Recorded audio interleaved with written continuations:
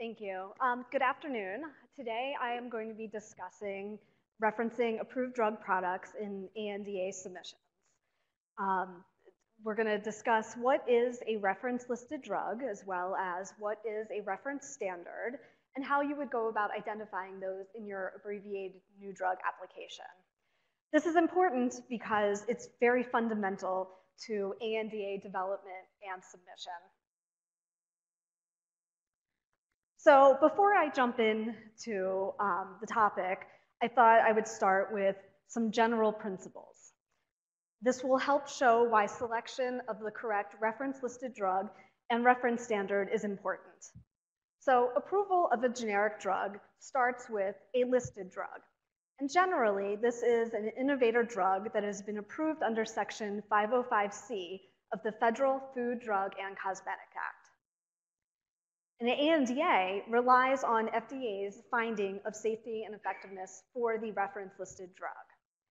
And in order to do so, it requires a demonstration of sameness of a number of characteristics plus additional information to permit reliance on this reference-listed drug.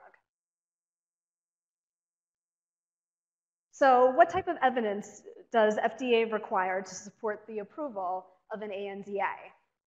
Among other things, an applicant must generally show that the proposed generic drug has the same active ingredient, conditions of use, route of administration, dosage form, strength, and with certain permissible differences, labeling as the reference-listed drug. The applicant also has to show that their proposed drug is bioequivalent to the reference-listed drug, and if in vivo bioequivalence studies are required for approval, the applicant must use the reference standard selected by the FDA. Finally, the proposed generic drug has to meet the same high standards of quality and manufacturing as drug products that are approved under Section 505C. So the focus of today's talk is FDA's guidance for industry on referencing approved drug products in ANDA submission.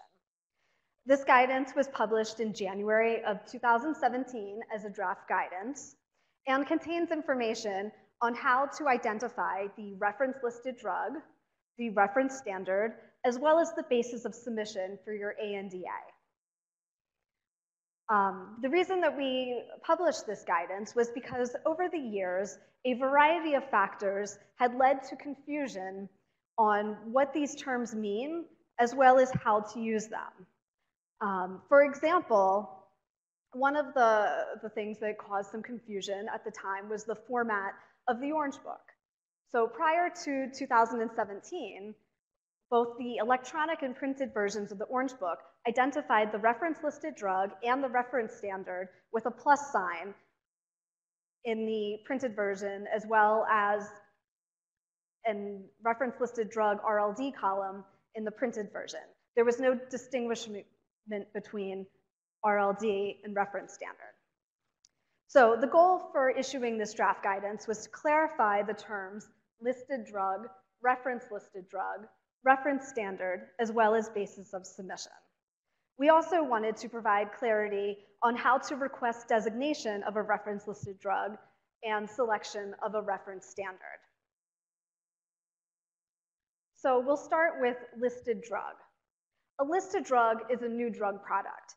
It could be approved under Section 505C of the Federal Food, Drug, and Cosmetic Act for safety and effectiveness.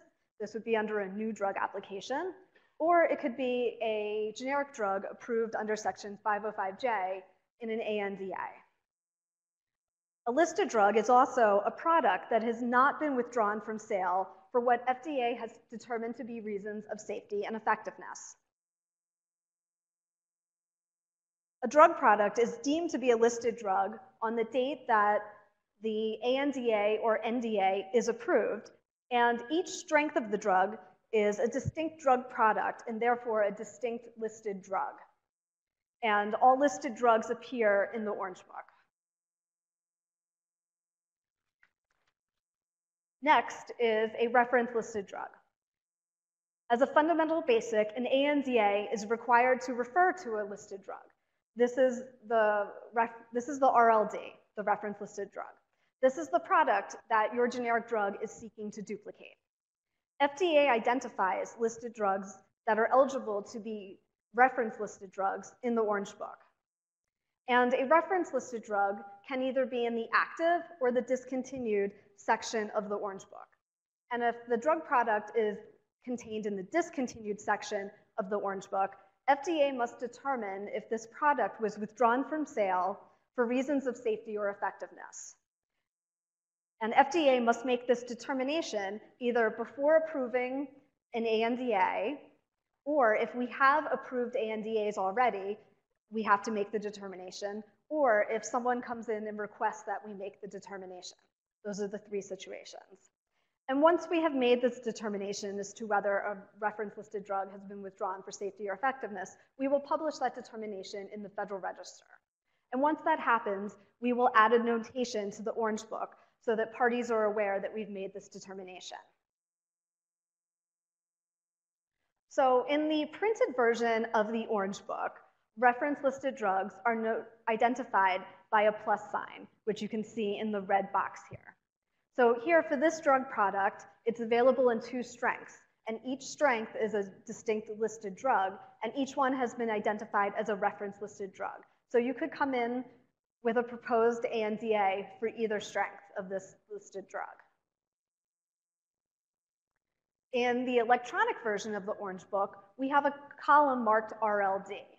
And if a listed drug is an RLD, it will be flagged in the RLD column as so.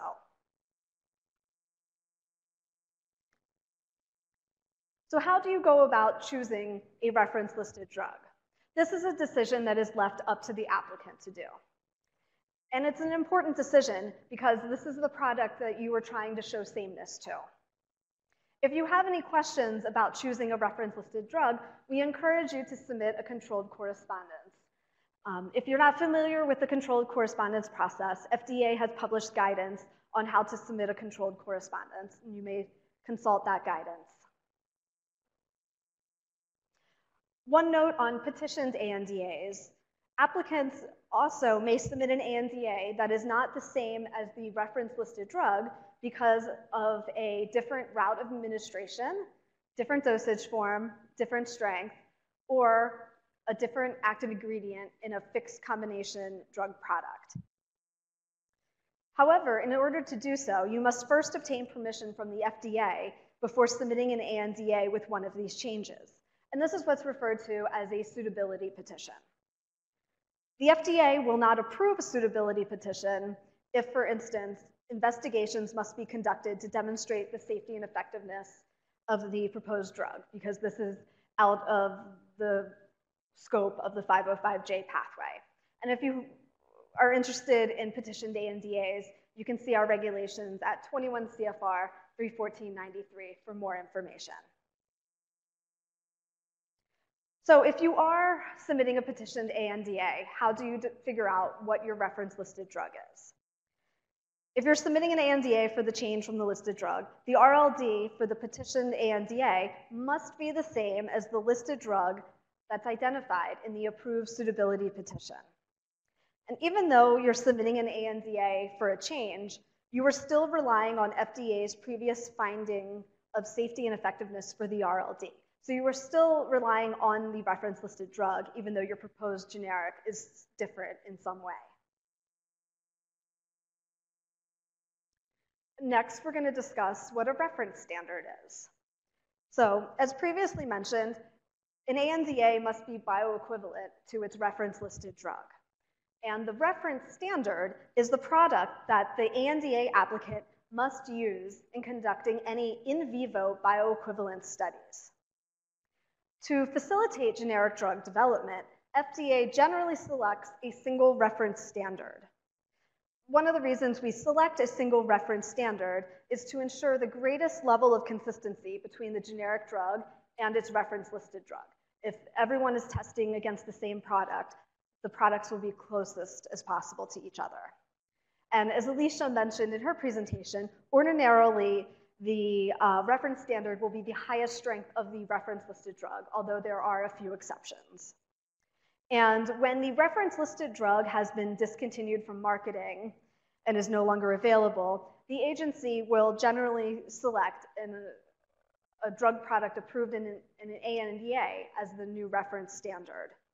And if there are multiple approved ANDAs, we generally will select the market leader as the new reference standard.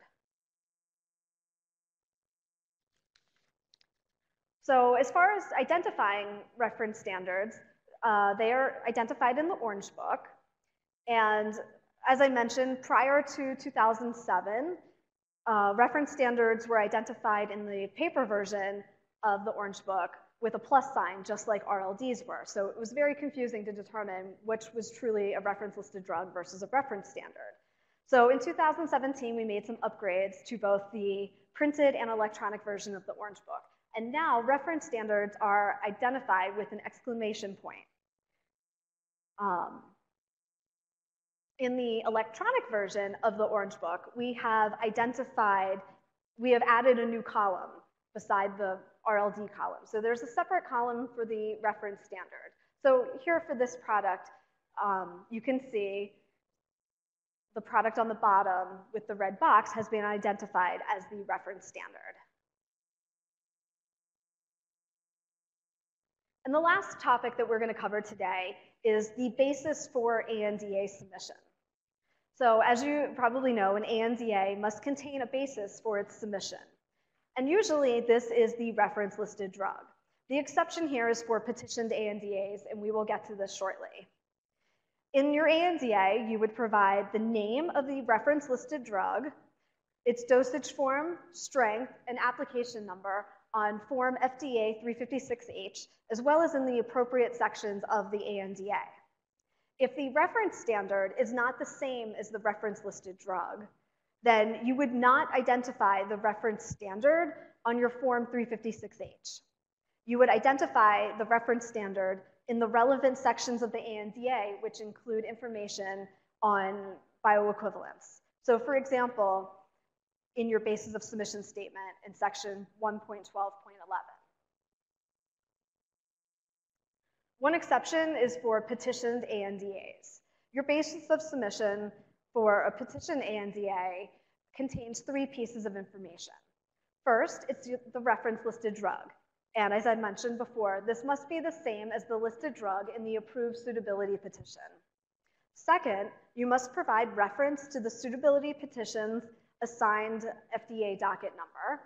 And third, you must provide a copy of the correspondence from FDA where we approve your suitability petition. These 3 items combined become your basis of submission for a petitioned ANDA.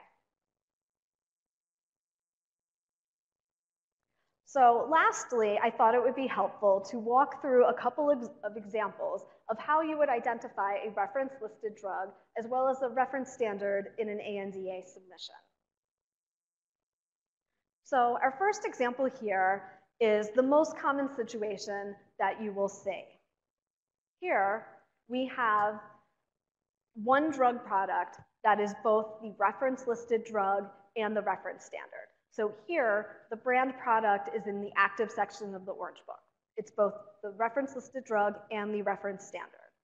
So in your application, what you would do is you would identify the reference-listed drug on Form FDA 356H in Field 20, as well as in your ANDA in Section 1.12.11.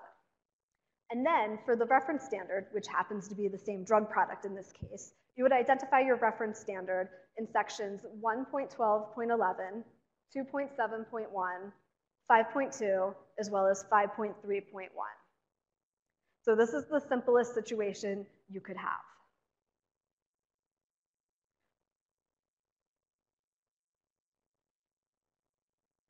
So our next example is a little more complicated because here, our reference-listed drug is in the discontinued section of the Orange Book. And here we have identified an ANDA product as the reference standard. So how would you go about filling out your Form FDA 356H? A very common mistake is that an applicant will identify the reference standard as the reference-listed drug on the form. However, this is not correct. Even though the reference-listed drug has been discontinued from marketing and you're performing your in vivo bioequivalence studies against the reference standard, the reference-listed drug is the product that you are truly comparing your proposed generic drug to for things such as labeling and other characteristics.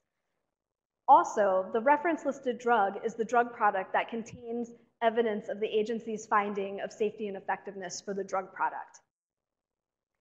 So here, your basis of submission is your reference-listed drug, and you identify that on Form 356H, as well as Section 1.12.11 of your ANDA.